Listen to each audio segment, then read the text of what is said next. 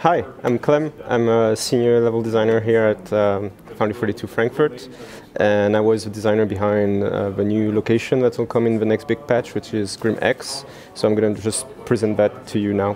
Alright, so GrimX is a location in the asteroid belt around Crusader's moon Yela.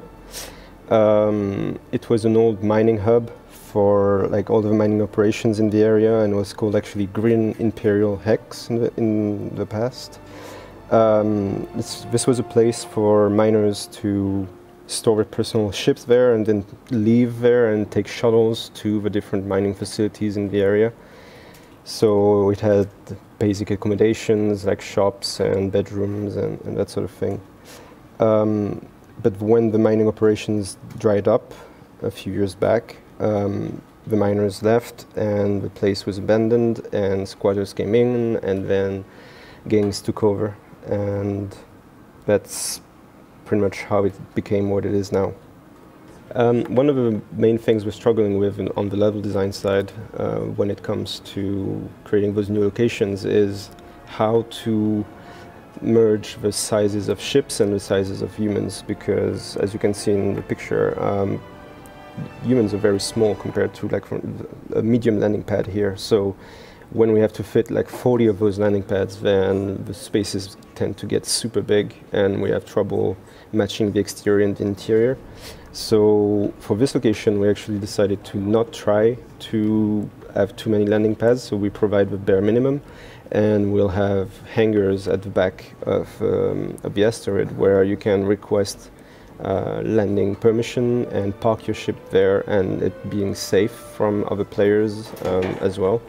So we think that's a good balance between the two, and that lets us keep the interior spaces connected to the exterior without too much trouble. So what you'll see here is only a small part of what will eventually be built for this location, because we needed a place for criminals to respawn at pretty fast. We don't want you to have to wait to, and still being punished for doing illegal actions and that sort of thing. So we want to put it out there as soon as possible, but we know that we have still a lot of work to do on the art and the tech to get everything ready that we have in mind for this location. So it'll keep evolving over the next few 2 or 3 patches, and you'll get to see new stuff and figure out why this location is actually interesting instead of just being a parking space with a couple shops.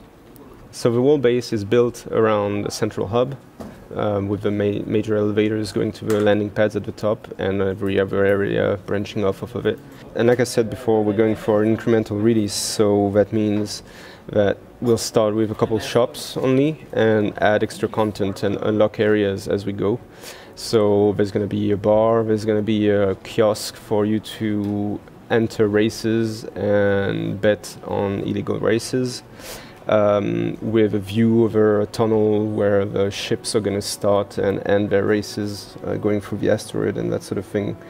And also what we want to do with the green zone in this location is, for the first release, we're going to have one on the interior. Anything beyond an airlock will be weapons restricted. But the idea for the future is that we have other ways of trying to police it a bit more, so that we allow you to carry weapons, but it's at your own risks that you're going to pull them out. And we don't want it to turn into a constant deathmatch. We want it to be safe enough to respond to this location, but that there's always an element of risk. So I don't want to spoil everything. I will let you explore the location by yourself.